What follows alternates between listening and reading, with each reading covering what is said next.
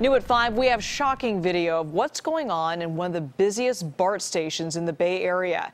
Several junkies blatantly shooting up out in the open, others slumped along the corridors.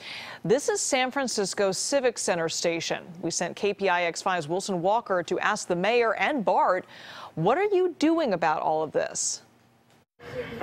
Open IV drug use, unconscious men and women, piles of vomit on either side of the hallways. This is a morning walk through the Civic Center BART and Muni station. And one morning I got to pull out the camera. I got to show my friends this. They're not going to believe it. And over the course of a week, Shannon Gafford documented his trip to work. You may find the video shocking. You may find it routine. Every day, every morning, 5:30, 6 o'clock. I mean, you can see there's dozens of them, and needles everywhere, crack, heroin. It's a real concern for our riders, and we appreciate that. What we have to do is make the most of the resources, the limited resources that we have. Hey guys, we need to clear the stairs! BART, which has been pledging to address these problems, says it's recruiting more community service officers, more than 30 new sworn officers, and 20 new station cleaners. But will that be enough? The situation on our BART stations is simply unacceptable.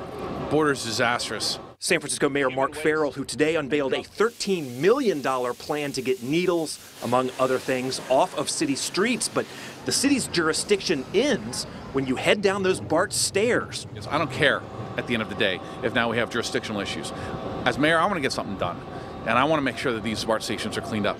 Now, while homeless services are offered to those in the city's BART stations, the mayor says San Francisco police may be needed because BART admits it is simply overwhelmed by the crisis that has landed in its hallways. We're in the midst of a national homelessness crisis, and we're also in the middle of a national drug crisis. And unfortunately, as a transit agency, we have limited resources, and we're not really equipped to deal with these social issues. So this, for now, is the status quo, a daily commute through a human crisis that shows no end. You do. You feel bad for these people in a way. I mean, because you are human and you see them. This isn't going anywhere, it looks like. It's just getting worse.